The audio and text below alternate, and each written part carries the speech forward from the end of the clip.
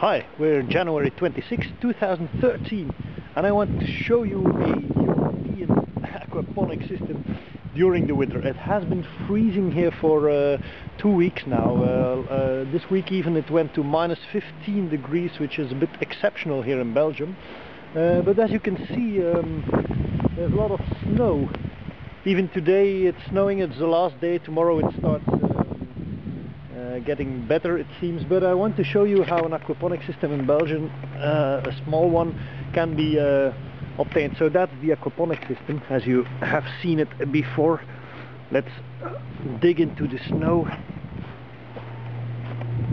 The big problem, of course, is the temperature, and as you can see this week really only you can see that most of the plants went down. When the temperature goes down to minus 4 degrees or so, there's not such a big problem, because on the top of the greenhouse there's a lot of ice forming, as you can see, and this isolates the temperature. So what I had here is, as you can see, when it went to minus 15 here, the temperature in the greenhouse went to minus 4 degrees of Celsius. At this moment it's about 1 degree, so it's not really freezing in here, but it did freeze. So the stevia almost died, which is no problem at all, it will get back. There's a bit of salad still in, which always does well during winter. Even the watercress, which is normally a perfect vegetable to grow during the winter, doesn't look very good, does it? So this is the peppers which basically die.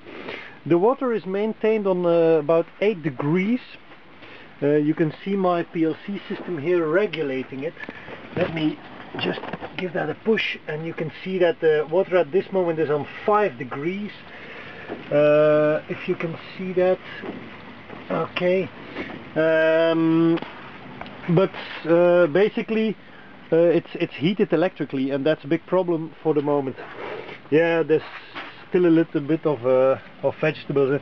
I just keep it green a bit, just to make sure we have a little bit of filtering of the water, and to make sure that the bacteria keep very well alive, so we can boot up actually in springtime quite fast.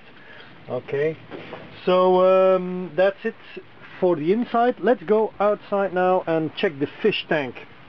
Okay, look at the snow. Still a bit messy here.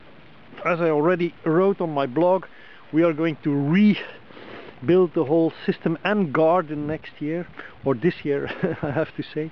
Okay, so this is the fish tank. My fish tank is fully insulated. Well, it could be better, but that's how it is now, and that's really necessary if you really want to keep it running during the winter a little bit.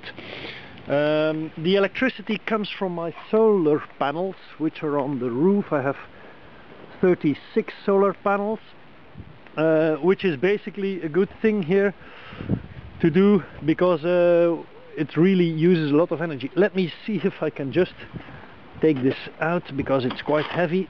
Yeah, we'll have to lift it. There we go. Yeah. Just put my camera down here for the moment and put a stick under it. That's heavy stuff now. Okay, I have to change the system of putting the stick under. I'm going to put in a big insulation plate on it like this, or a bigger one even, and then the front I'm going to put some double glass in it. But as you can see, there's some goldfish in it and some other fish, just to keep the system running during the winter.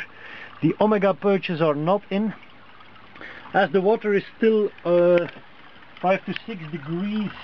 I do still feed those fish a little bit, and that's what I'm going to do now.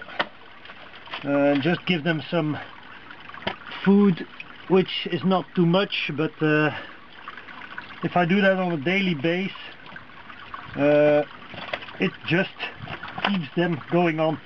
By the way, the goldfish are going to get out of it, but there's some other fish in it which I'm going to keep for some years during the winter. Okay, this is the resistor, which is quite a big resistor, as you can see. It's a 1000 watt resistor which keeps the water warm. Going to close it down now. As I said, an aquaponic system here in the winter is quite difficult. It's different than the ones we see on the internet in Australia and America or whatever. It's very hard to maintain systems here. I have some well, colleagues who are shutting down the system during the winter. I'm not. I keep it running on a very low basis, just to have some vegetables up to the end of December, up to when it starts freezing. Well, that's it for the winter update.